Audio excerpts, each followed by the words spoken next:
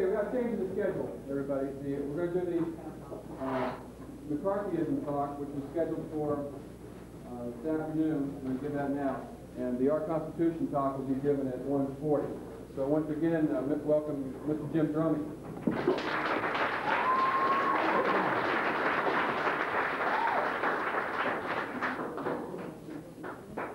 You're really going to get a dose today of me. You get the first 4 talks from me, but then the good news is you won't hear from me again until Wednesday. Please. The talk you're going to hear now is the... I'm the only person that gives this talk, but it's one that I think is so important that I've asked to add this to the schedule here at the Indiana camp. And it deals with a United States Senator named Joseph Raymond McCarthy. People say to me, why do you want to talk about a man who died 32 years ago? How important can that be? I want to talk about him for 3 reasons. First of all, injustice to his memory. For there is no politician in American history who's been lied about more than Joe McCarthy. And so in honor of his memory, to try and straighten out those lies, I'd like to talk about him this morning.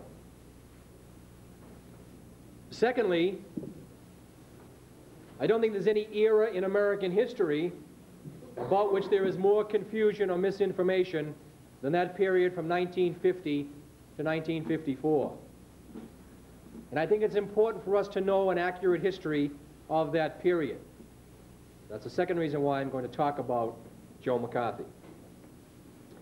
The third reason is the problems about which Joe McCarthy was concerned: infiltration of the United States government by communists, by Americans who were working for the Soviet Union,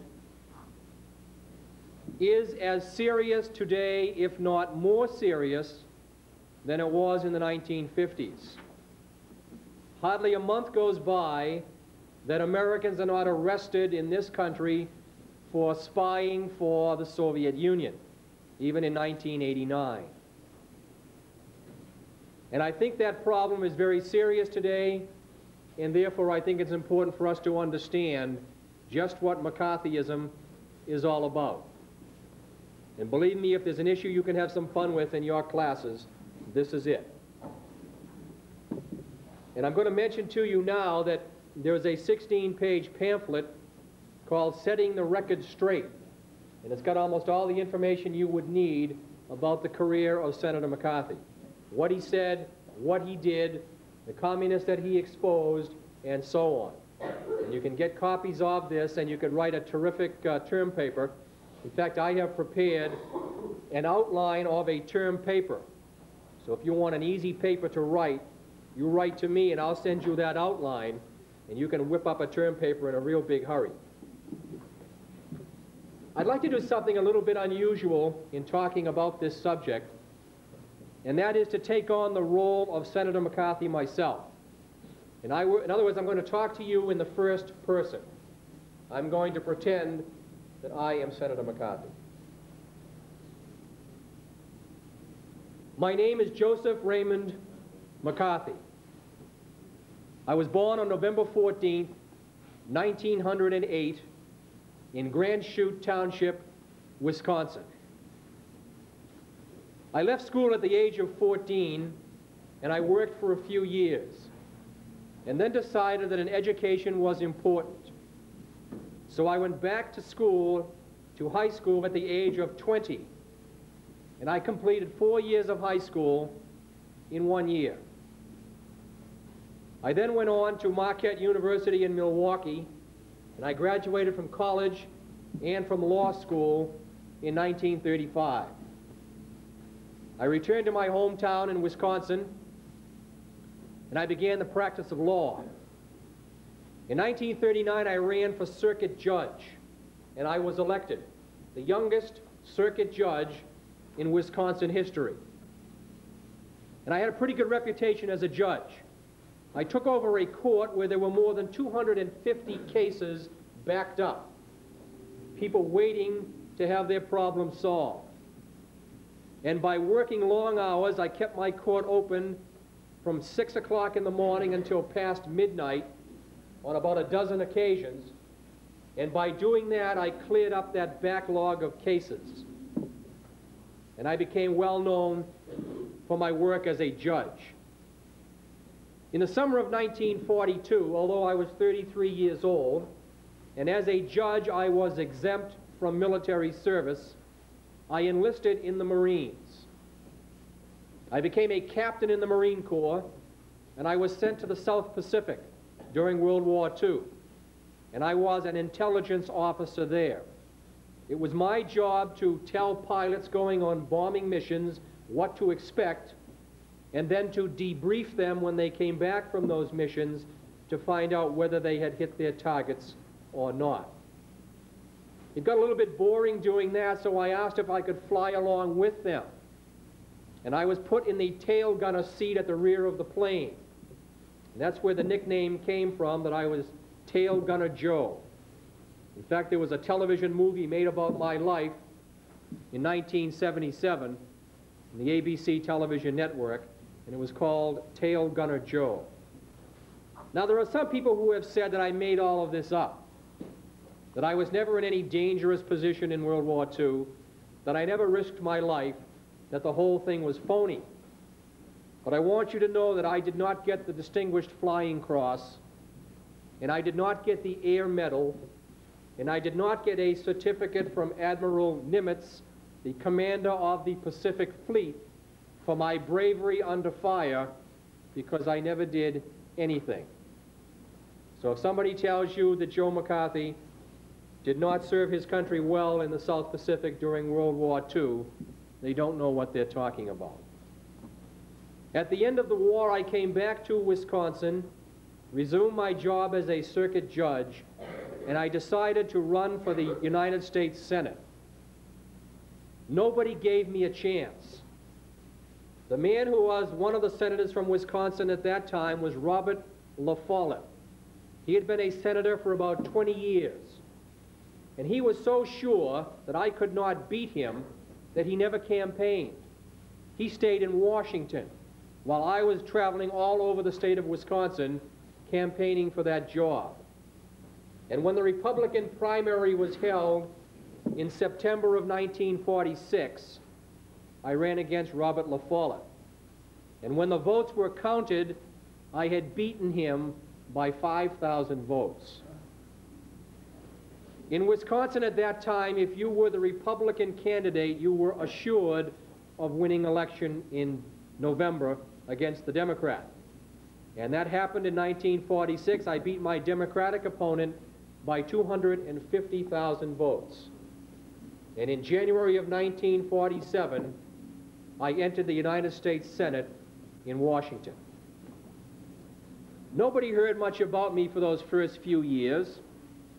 Some people say that I really never was concerned about communism until 1950.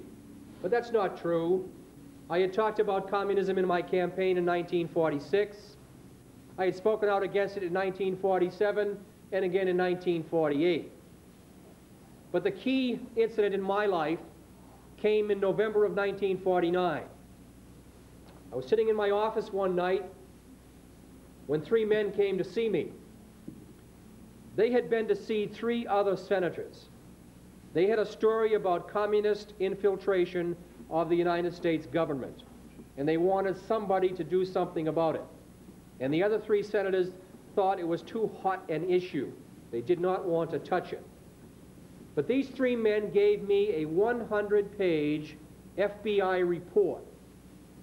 The FBI had made an investigation of communists working in the United States government.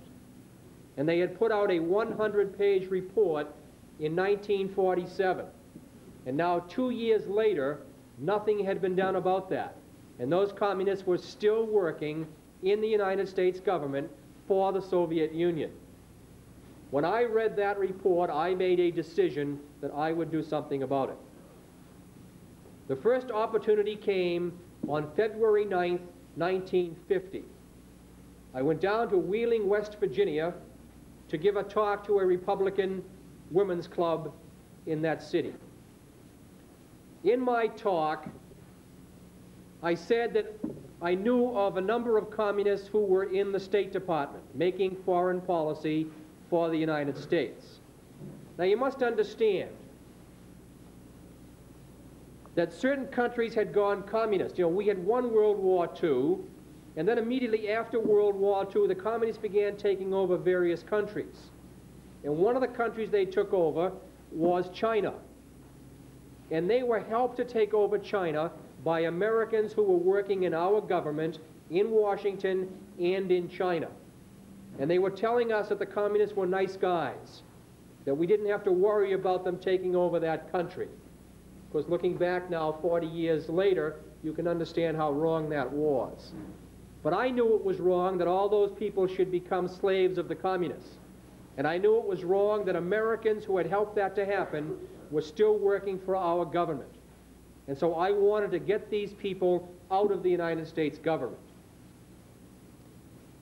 In 1946, the Secretary of State, the man in charge of the State Department, said that he knew of 205 people in the State Department who either were communists or they were helping the communists.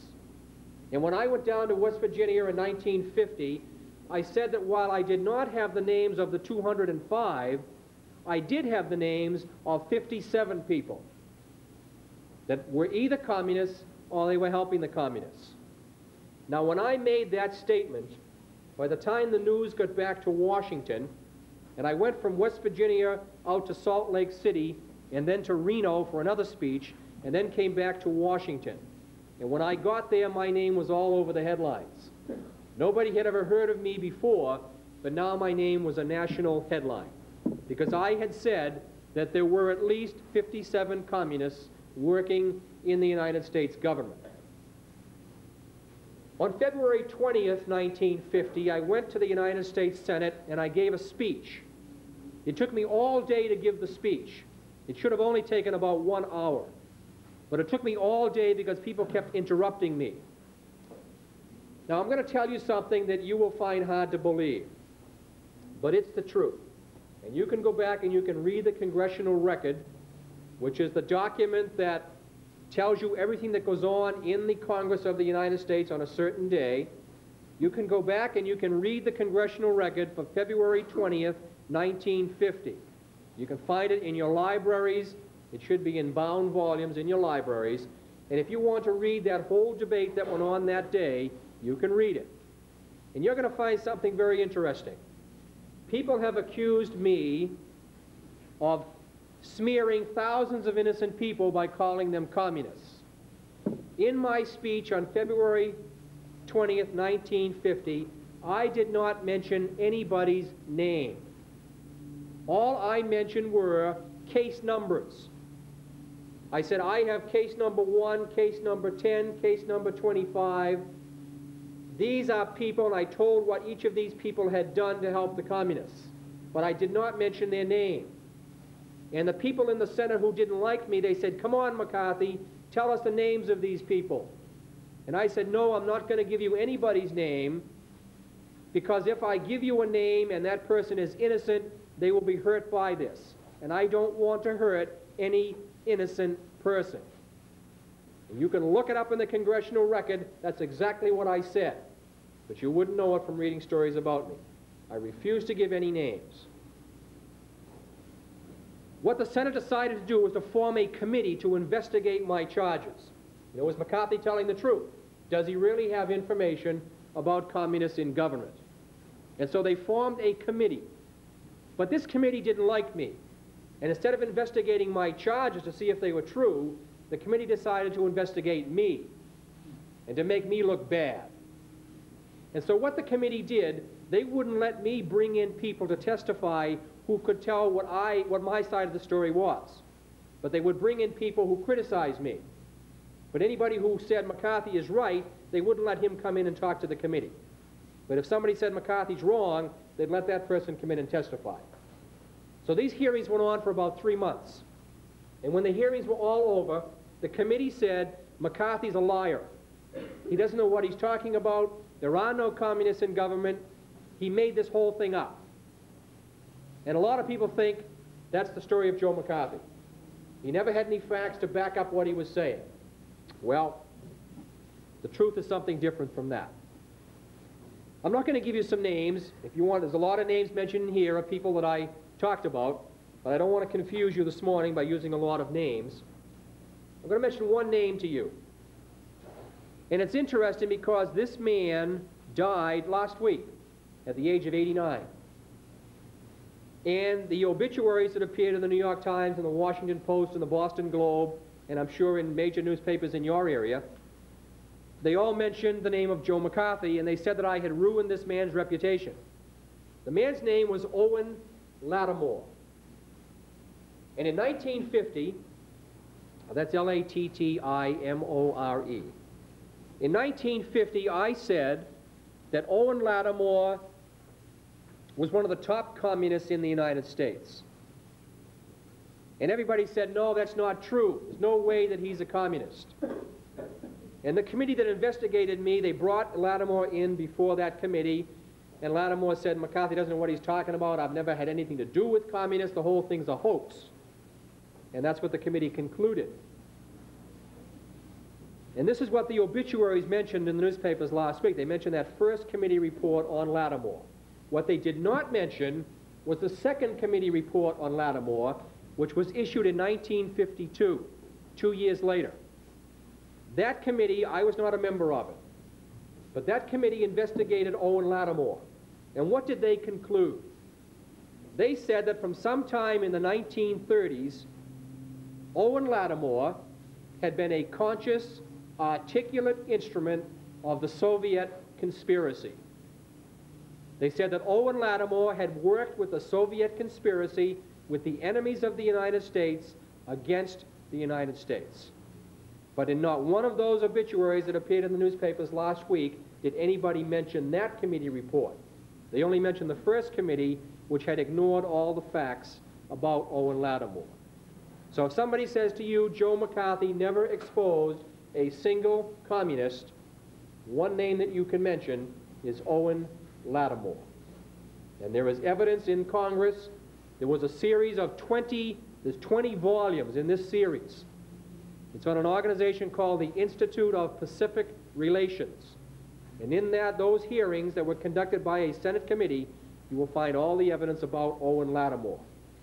That committee brought in 13 witnesses, 13 of them. And those 13 said that they knew Owen Lattimore to be a communist or to have helped the communists. 13 different people said that Owen Lattimore either was a communist or he probably was a communist. And that's pretty darn good evidence as far as I'm concerned. But none of those obituaries that talked about the death of Owen Lattimore, none of them mentioned that information. Because to do so would have meant that Joe McCarthy was right. And they don't want anybody to know that Joe McCarthy was right. Just as an aside,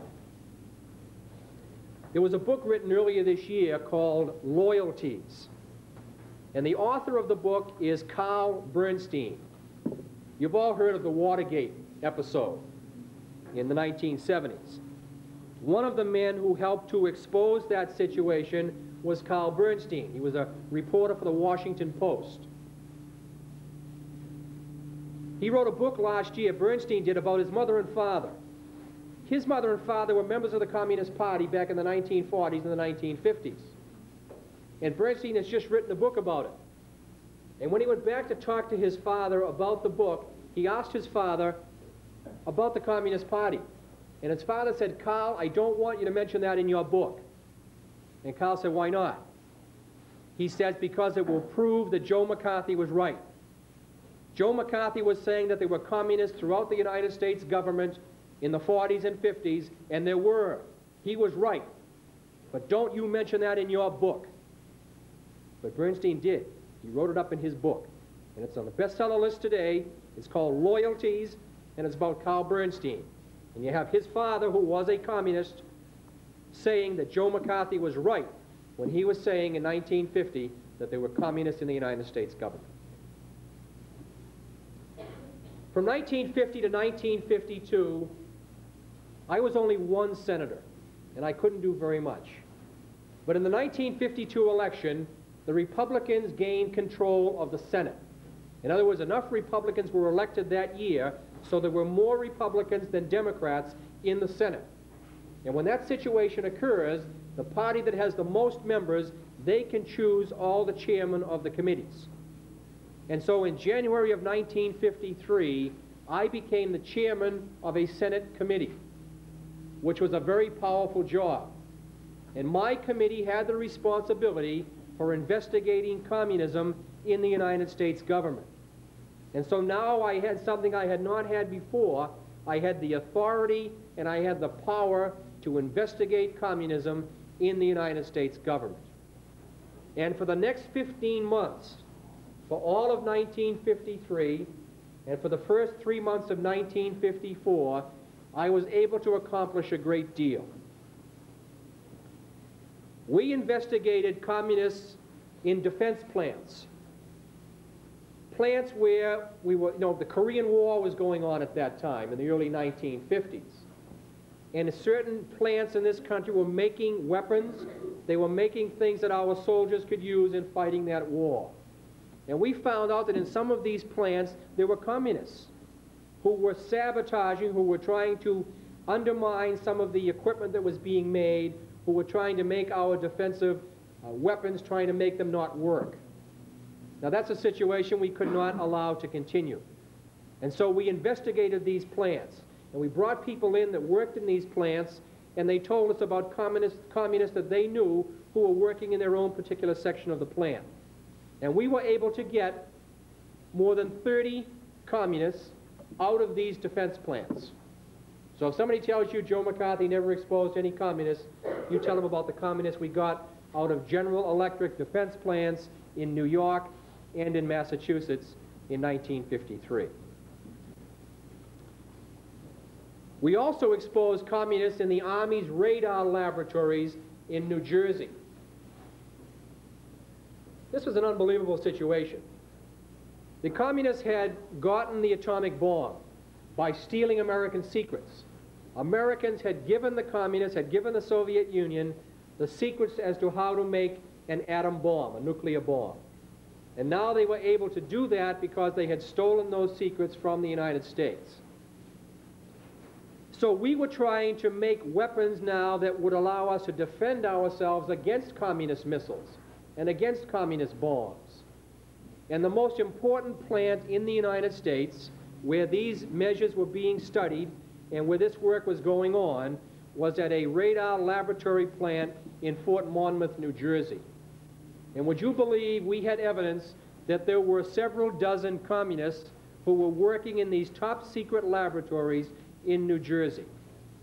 And so we called these people in before our committee. You see, that's how a committee works. We look into a situation, we need to get evidence on it. So we send letters out to people and we ask them to come in and testify before us and tell us what the situation is in their particular place. That's how we get the evidence. And they may say there are certain people that were communists. Well, we ask those people to come in. We say, look, so-and-so said you're a communist. Is it true? And we give them a chance to defend themselves, to say, no, it's not true. Or maybe I belonged to the Communist Party a long time ago, but I don't belong anymore. I'm going to give you a number. I don't like to give too many numbers because they get confusing. But let me give you this two numbers. In 1953, my committee invited to Washington 673 people. Now, here's how the committee works. We brought people in to talk to us privately, not in the public. Nobody even knew they were there. The first thing any person came to Washington, they talked to us privately. And if we asked them, look, did you belong to the Communist Party? Yeah, I did. It was a mistake when I was in college. I never should have done it. I don't belong anymore. We would say to them, okay, fine, thanks. See you later. They go back home again. Nobody ever knows they came to Washington. Nobody ever knows they talked to the McCarthy Committee. The only people that came before us in public, before the television cameras, were those people who would not cooperate in private, who said, I'm not going to tell you whether I ever joined the Communist Party or not. It's none of your business. I'm going to take the Fifth Amendment. You can't force me to tell you that. I'm not going to tell you that. This committee should not be in business. It doesn't matter what you want to know. I'm not going to tell you anything. When someone said that to our committee in private, we brought them in public hearings so people could see who they were. Of the 673 people who came before our committee in private in 1953, we made the names public of only 83 people. Okay? 83 out of 673. That's all. So people that say Joe McCarthy smeared thousands of people don't know what they're talking about. I never mentioned thousands of people.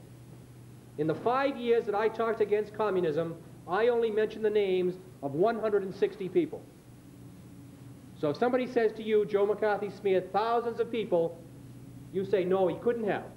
He only mentioned the names of 160.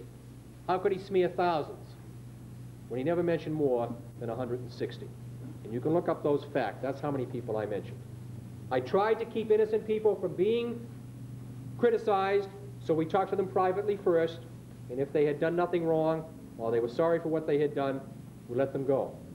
And it's only those people that were still involved with the communists who refused to cooperate, those are the people we brought before our committee in public, so the news media could see who they were, and they were before the television cameras. So you need to understand that. This is what the situation was like in the early 1950s.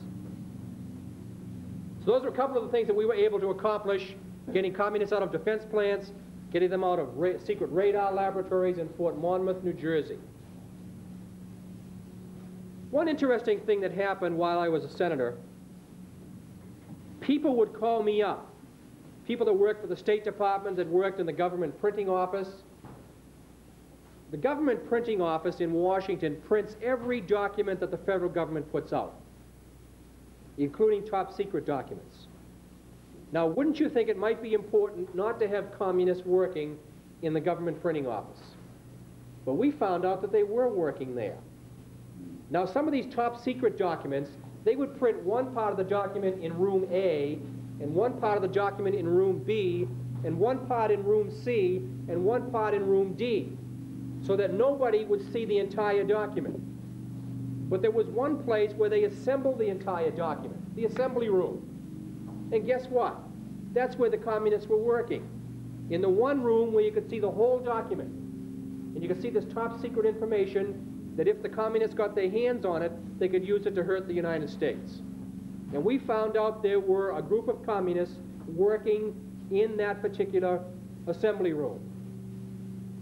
And the man in charge of it was a man named William Remington. So if somebody says to you, Joe McCarthy never exposed a single communist, you tell them about William Remington. Now, what's interesting about William Remington is the FBI told the government 4 or 5 years before I came along that Remington was a communist. And they sent report after report after report to the government printing office.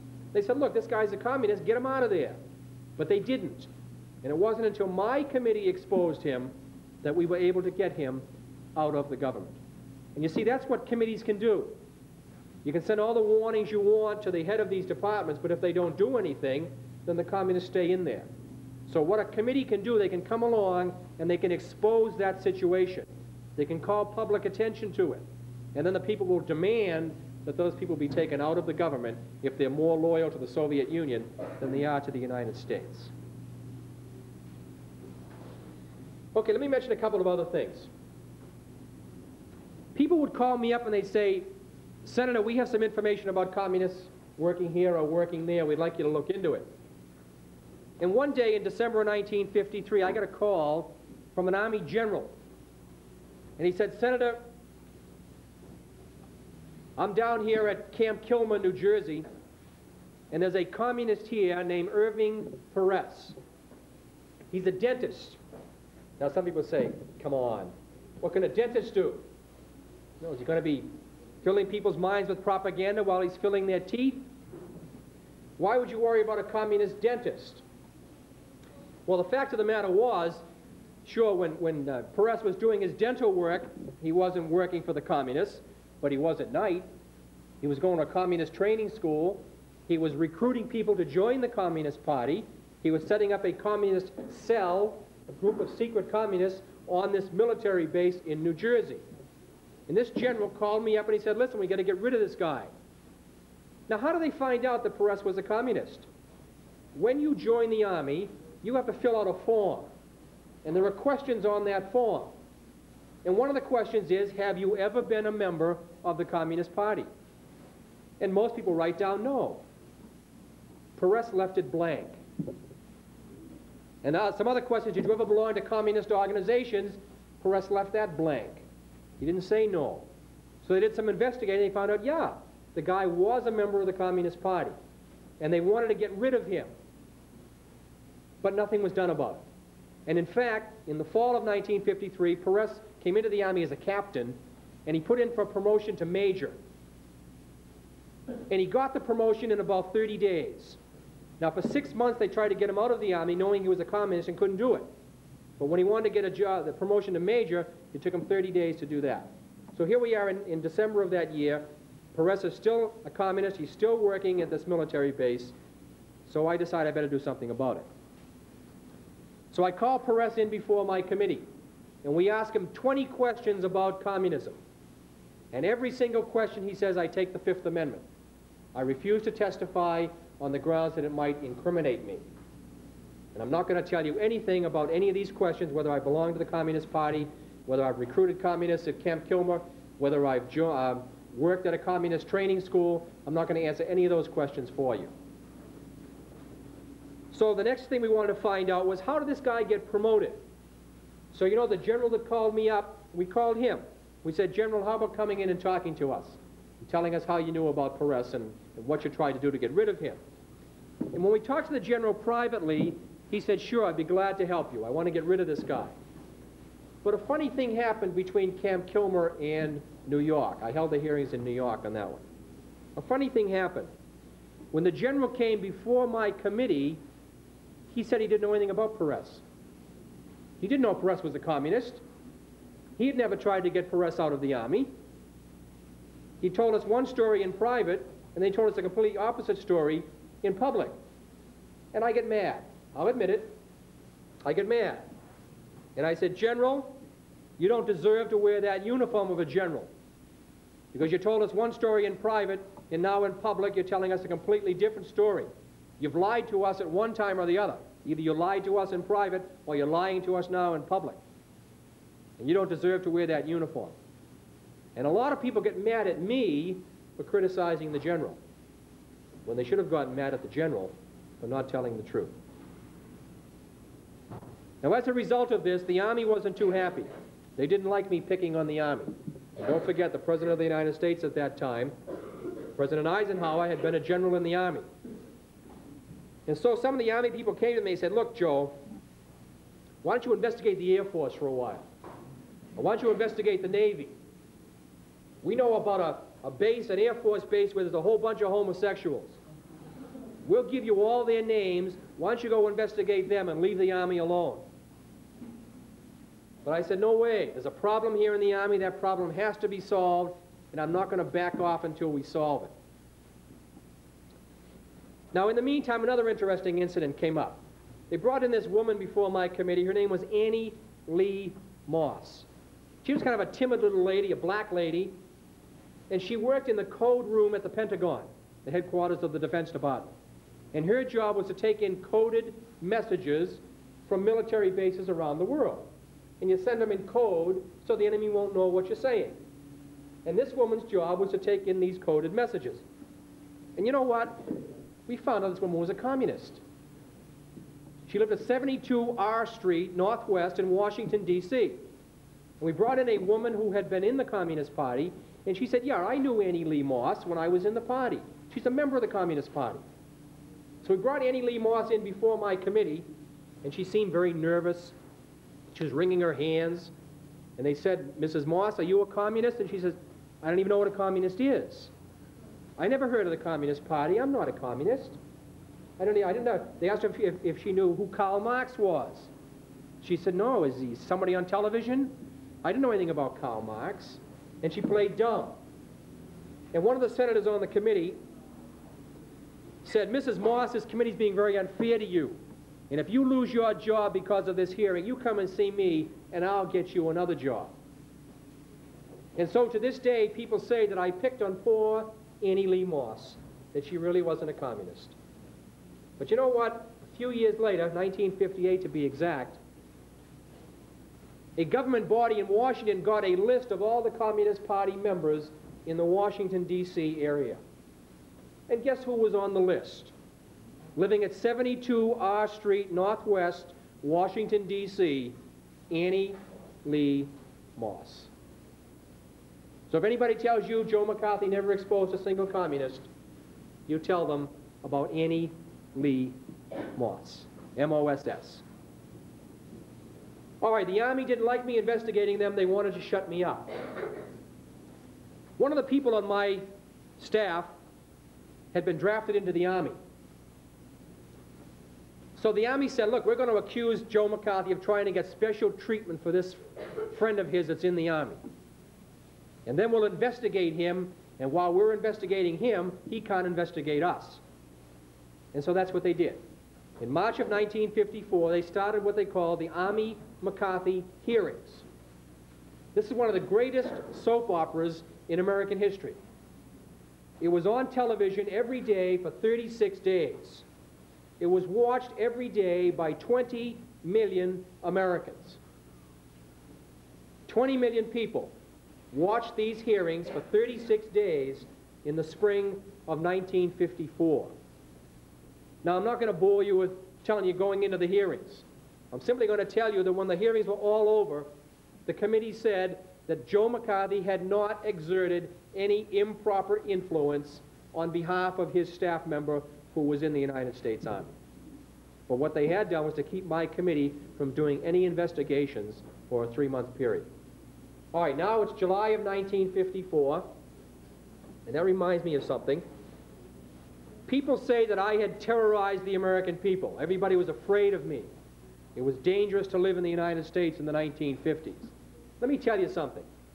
In January of 1954, my approval rating on the Gallup poll was 50%. 50% of the people polled by Gallup in 1954 admired Joe McCarthy. They thought Joe McCarthy was doing a good job.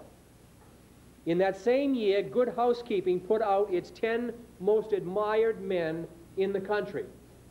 The number 4 person on that list was Joe McCarthy.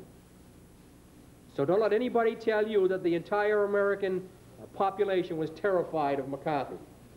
50% of the people asked supported what I was doing. And when they were asked to rate the 10 most influential and the most admired people in the country, I was number 4 on that list. You should know that. All right, the Army McCarthy hearings are all over. I'm all ready to start investigating communists in government again. When a senator from Vermont says Joe McCarthy should be kicked out of the Senate because he's giving us a bad name, and they brought 46 accusations against me, 46. They didn't like the way I conducted my hearings. They accused me of smearing innocent people. So by the time they get through, there were 46 different counts against me. So what did they do? They started another committee to investigate me. And while they're investigating me, of course, I can't investigate communists in government. These hearings go on for another 3 months, until the fall of 1954. And they take the 46 counts and they throw out 44 of them. And they find me, charge me with 2 things.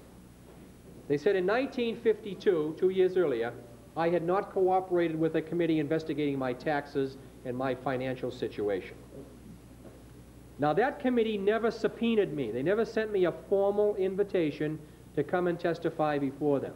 So I was not required to testify. There was no reason why I should come before that committee, and I did not. So they accused me of not cooperating with that committee. Now just one sidelight. They said I was cheating on my taxes. I was not accounting for all the money that I had earned. So the Internal Revenue Service investigated me. But they didn't publish their results until 1955. And you know what the IRS found out? I had overpaid my taxes. And they gave me a refund of $1,000.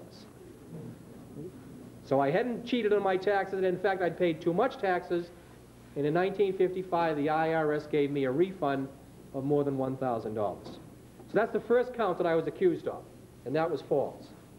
The second count I was accused of was speaking in nasty terms about other members of the Senate. Now this was interesting because other members of the Senate were sure speaking in nasty terms about me. One senator called me Hitler. He said I was just like a Nazi, but nobody wanted to criticize him.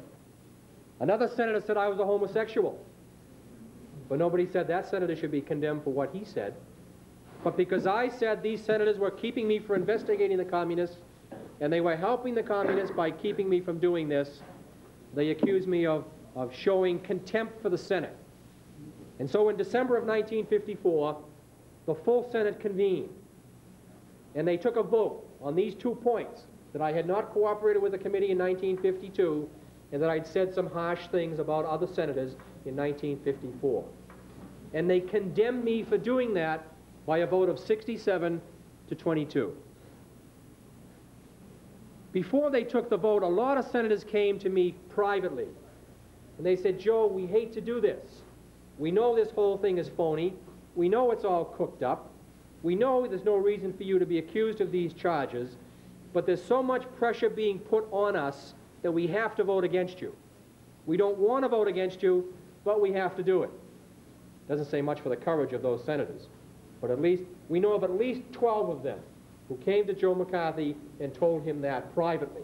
But then when the vote was taken in December, 67 senators voted to condemn McCarthy, not for any hearing he ever conducted, not for ever calling anybody a communist, not for ever smearing anybody, not for ever ruining anybody's reputation. Remember that, not for any of those things. It's not what he was condemned for. He was condemned for not cooperating with a committee that he wasn't required to cooperate with, and he was condemned for saying some harsh things about some fellow senators who were saying harsh things about him. That's what he was condemned for. But what this did was, it ended my effective work as a United States Senator. In November of 1954, the Democrats gained control of the Senate again, so I no longer was chairman of a committee. And so in 1955, I had no more power to investigate communism. And also that vote against me had been played up as a condemnation of everything that I had done to investigate communists. And as a result, a lot of people didn't want to have anything to do with me anymore. And so for the next 2 or 3 years, I made a lot of speeches. I tried to alert people to what was going on, but I no longer had the effectiveness that I had had when I was chairman of a committee. And then on May 2nd, 1957, at the age of 49, I was dead. I'd been a United States Senator only for 11 years. I'd spoken out against communism for only 5 years, and now at the age of 49, my life had come to an end. The problems that I was concerned about are still problems today, but there's no one around today who seems to have the courage to speak out against these things. And that's why I'm glad to have the opportunity to talk to you this morning, to alert you to what really happened in the 1950s, because those problems still exist today. And perhaps if you understand the situation, perhaps you can alert some other people and wake them up to the fact that we do face a very serious threat from the communist conspiracy in the United States of America today. And only people like yourselves, armed with this information, only you can go out and try and wake people up to what is going on and to do something to deal with this problem.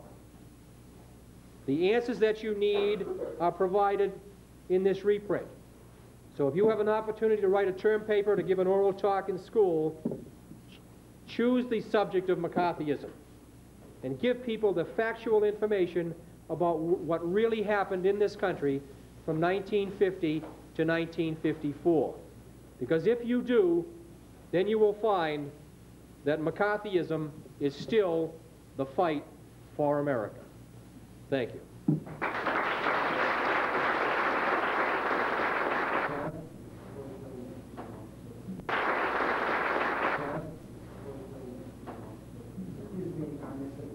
Okay. The question is, was there anybody that Joe McCarthy ever accused who was innocent, whose life was ruined by that accusation? The answer is no. So if somebody says to you, Joe McCarthy smeared thousands of innocent people, here's what I want you to say. Name one. Okay? If he smeared thousands, you ought to be able to come up with one name, right? There was a program on television in 1982 about McCarthyism. And there's a full page ad in Time magazine. And it said, make sure you tune in and watch this program. It's going to tell you about the thousands of lives that Joe McCarthy ruined. So I turned in the program to see who these thousands are. In that 60-minute program, they mentioned two people. Okay? The first person was exposed as a communist by the Atomic Energy Commission. Nothing to do with Joe McCarthy. Nothing. That's the first 30 minutes of the program dealing with this guy who was accused by the Atomic Energy Commission. No mention of Joe McCarthy whatsoever. The second person was a school teacher in West Virginia who lost her job because of her strange views on religion and sex. Nothing to do with Joe McCarthy. Did Joe McCarthy ever mention her name? No. Never mentioned her name. So we're going to see thousands of people whose lives are ruined by Joe McCarthy. We see two people, neither one of which had anything to do with Joe McCarthy. And you're going to find that thing happening constantly. If you see anybody saying that Joe McCarthy accused people in Hollywood of being a communist, say nonsense. Joe McCarthy never had anything to do with anybody who was a communist in Hollywood. Never. He never mentioned the Hollywood communists. He never investigated communists in Hollywood. So if you see his name mentioned in connection with Hollywood, the people do not know what they're talking about. Joe McCarthy had nothing to do with communists in Hollywood. Yes? How can they write that in the history book? How can they write it? Some of them, I suppose, are dumb. They haven't done their homework. Or they repeat cliches that they hear other people say. But some of them have to know the facts, but they just ignore anything that's contrary to their point of view. And they just leave that information out. And you know, it gets as crazy as this. I have seen obituaries of people whose names came up before Joe McCarthy. And I have seen people write in those obituaries that Joe McCarthy was the chairman of a House committee. Senators are not chairmen of House committees. Now that's how dumb these people are, or how intent they are on smearing McCarthy, that they can have a senator as chairman of a House committee. So they will say that so-and-so came before McCarthy's House committee. Impossible. He had no House committee. Or they'll say they came before McCarthy's committee in 1952. Impossible. There was no McCarthy committee in 1952. He had a committee in 1953 and in 1954. So if you know these facts, you read these things, and you know it infuriates me. There was a column by Tom Wicker in the New York Times last week about Owen Lattimore. And he talked about the first committee that investigated Lattimore and said they cleared him, but not a word about the second committee, which said that Lattimore was a communist. Not a word. Now, Tom Wicker is an intelligent man. Tom Wicker knows the facts about Owen Lattimore. And yet he left that information out of this column that appeared in the New York Times and that is syndicated all across the United States. Now, there are some people that are dumb, but Tom Wicker is not one of them. He knows what he's doing. He's leaving out anything that would indicate that Joe McCarthy was right. Yes? How did he die? How did he die? He had there's all kinds of rumors, people think he was murdered by the communists. I've never seen any evidence that would indicate that. And don't get involved in that. It's not important. What's important is what he said and what he did. That's what's important. So don't get into the other aspect. He had contracted hepatitis in 1950 or 51, which is a liver ailment. And you're not supposed to drink when you have hepatitis, because it can harm your liver and it can kill you. Joe McCarthy drank. He was not a drunk, as some people think. Some things you'll read in your history book, some of them will tell you he drank himself to death. False. Absolutely untrue. But he did drink, and he should not have drunk at all, because he had the hepatitis. And so it was hepatitis that he died from in 1957. And the condition probably was worsened by the fact that he did drink. But he was not a drunk. He was not staggering around all the time. During all the time that he was conducting his hearings, he was never drunk. He was always sober conducting those hearings. They used to go out to lunch. The McCarthy hearings went on for 36 days on TV. There'd be a morning session, then they'd go to lunch. There'd be an afternoon session. And they'd go across the street to this restaurant in Washington and have lunch. And McCarthy would always have iced tea and a hamburger. And they, you know, his staff people would tell him, Joe, don't have a beer, don't have a cocktail, nothing like that. If anybody smells alcohol in your breath, they're going to say you're drunk. So you never had anything but iced tea for lunch when those McCarthy hearings were going on, or when he was conducting the other hearings. Yes, he did drink, and maybe there were times he probably drank too much. He was not a drunk, and he did not drink himself to death. Another question? Hi, Kat. Yes. Yeah, I'm about, was the House Committee on Un-American Activities active McCarthy or during the war? In the 1940s and 50s, there were two major committees investigating communism. One was the Senate Internal Security Subcommittee, which McCarthy was not a member of. That functioned from 1950 to 1975. The other committee investigated, and then McCarthy had his committee, which only functioned in 53 and 54. So there were actually three committees for a brief period. McCarthy's committee for 2 years, the Senate Internal Security Subcommittee, which investigated Owen Lattimore. And that functioned from 1950 to 1975. On the House of Representatives side, there was the House Committee on Un-American Activities. That functioned from 1938 until 1974, when it was abolished by Congress. Members of Congress who didn't like investigating communists, so they abolished that committee, and they abolished the Senate Internal Security Subcommittee. So while McCarthy was investigating communists, there were other committees that were also investigating communists, three of them at one time in 1953 and 1954. And those other committees were confirming or corroborating the same things that McCarthy was investigating. And those hearings that, you know, we have in our office, I bet there's a couple of thousand documents from the hearings. We have all the hearings conducted by these three committees from 1938 until the mid-1970s. There are no committees today in Washington investigating communism. And that's a darn shame, but we sure can use it. Because there is still a problem in Washington. There are still people in the Congress who are working with the communists, working with the communists in Nicaragua, working with the communists in El Salvador and other places. But there are no committees in the United States right now investigating communism. And that's the reason why McCarthyism has become such a dirty word.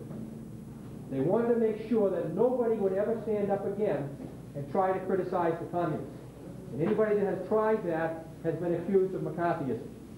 So if you want to smear someone today and make them look bad, you accuse them of McCarthyism.